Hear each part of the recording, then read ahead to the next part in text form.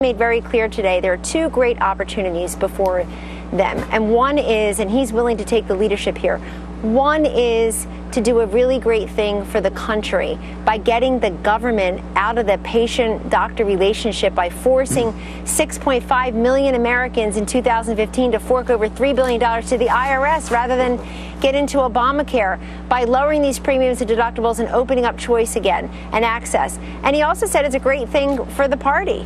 Yeah. Country first, but party. In other words, look what happened to the Democrats. They were seen as invincible, and they started voting for stuff like Obamacare, these government programs, and they lost. Nancy Pelosi lost her speakership.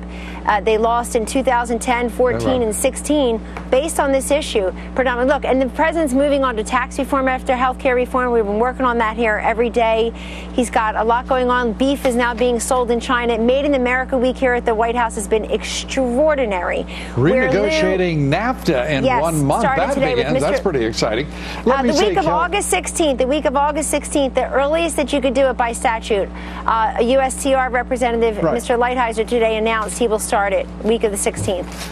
Kellyanne, you're getting the hang of that Washington thing, aren't you? I mean, you've got the details. We're draining the swamp.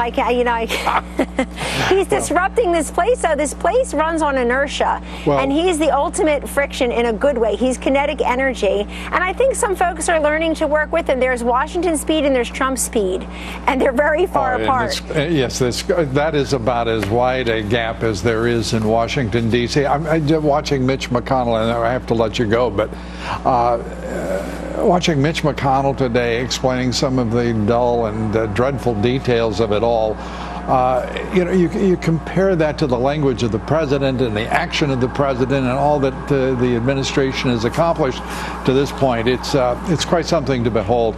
The president moving ahead. You think they're going to stay through the recess to get it done? Well, they ought to if they're not demanded? Done.